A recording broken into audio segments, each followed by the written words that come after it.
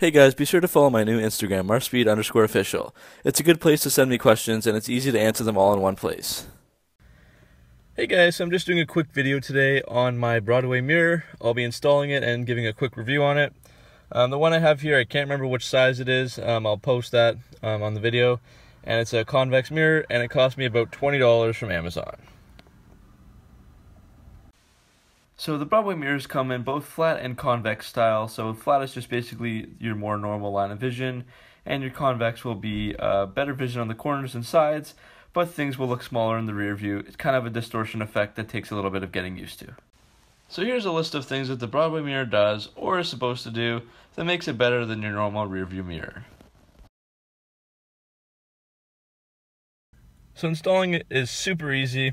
All you do is you have these clips here that expand and they go over your normal tiny ass mirror.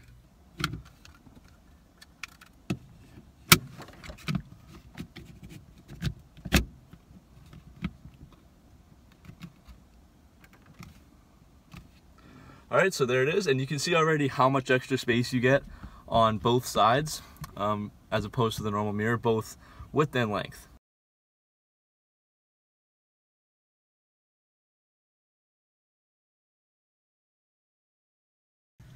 So as for the size of the mirror, I just chose the biggest one I could find. If I'm getting the biggest mirror, you know, why not go for the biggest one? And obviously, the more mirror, the more you can see. So, as you can see here, the view is a little distorted. I don't know if you can tell on camera, but it looks further back than it really is compared to the normal mirror. I'll show a comparison in a few minutes on the video. But again, from my positioning here, this is pretty much where you can see, or this is pretty much my line of sight. So I can see the passenger over here, and then I can see from blind spot all the way to the other blind spot.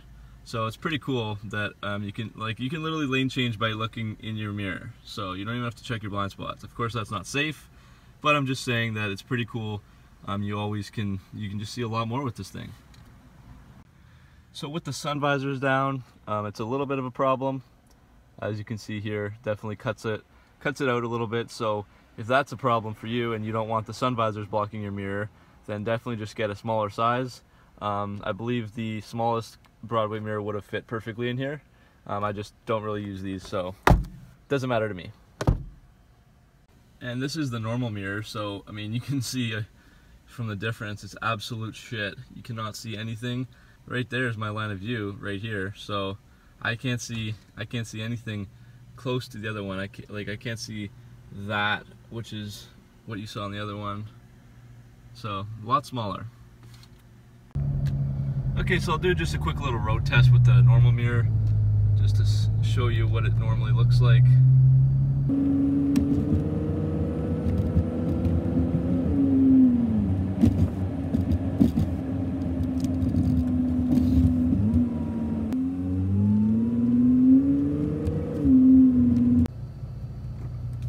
And here's a quick little road test with the Broadway mirror.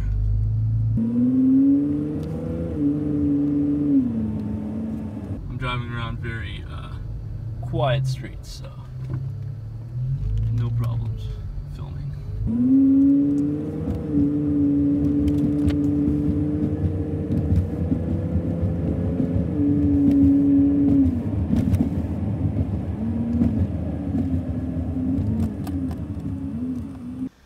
So yeah, this is a great little $20 mod that you can add to any car. I think it's really cool. Of course, your vision sight is greater. You can see, especially on this one, from blind spot to blind spot, and of course that'll be different depending on what size you get. You can still get flat or convex like mine.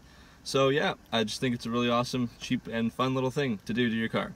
So thanks for watching. Subscribe for more, and I'll see you next video.